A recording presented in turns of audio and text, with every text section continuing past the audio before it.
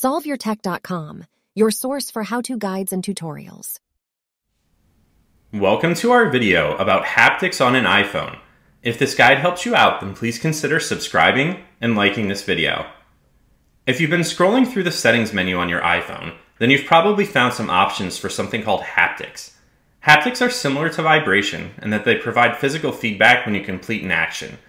For example, if you have haptics enabled and you type on your keyboard, then that little bit of vibration you feel as you type a letter is a haptic.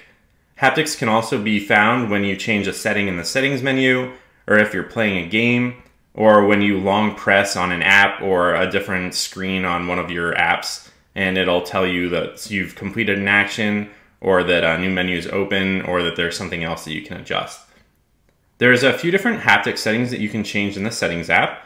So you can do this by opening the settings menu. Then you can scroll down and select sounds and haptics.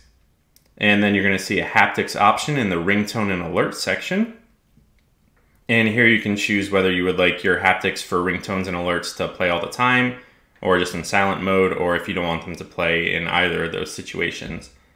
You could also choose something like your ringtone or text tone, and you're going to find a haptics option there as well. So if you would like to change the haptic feedback that plays when you get a phone call or a text message, then you can choose a different haptic pattern for that situation. The final haptic setting that you're going to see on this menu is in the System Sounds and Haptics menu. So if you tap the button to the right of System Haptics to turn it on or off, then that's going to adjust whether your haptics play for system controls and interactions. Now, if you're finding that your haptics aren't playing at all, then it's possible that you have vibration turned off on your phone. So if you scroll down to the accessibility option on the settings menu, and then you choose touch, you're going to find a vibration option here. And if that's turned on, then you're going to want to turn it, or if that's turned off, then you're going to want to turn it back on so that your haptics play. Or similarly, if you don't want haptics to play at all, then you can just turn that off, and then you're not going to feel any vibrations or haptics.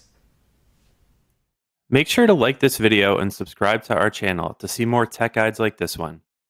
For additional information on this topic and to read the entire article, click the link in the description to visit SolveYourTech.com.